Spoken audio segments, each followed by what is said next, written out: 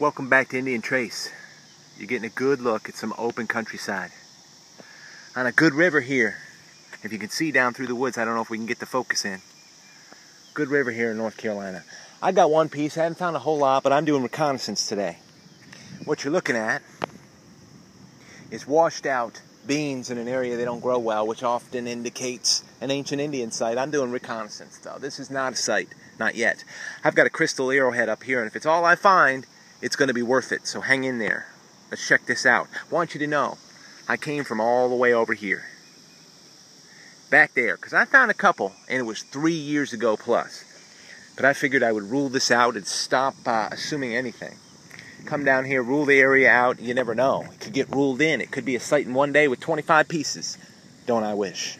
But this starts it when I jumped over here.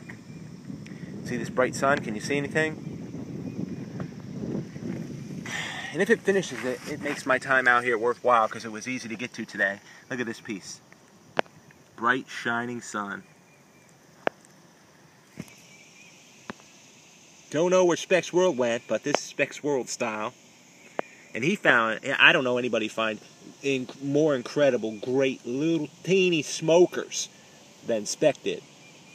Guess that's why he called it Spec. Look at this piece, will you? Indian Trace.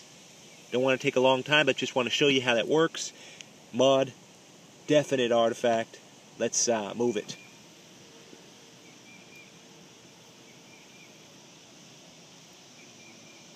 What was underneath it? A long time, that's all I know. That was underneath it.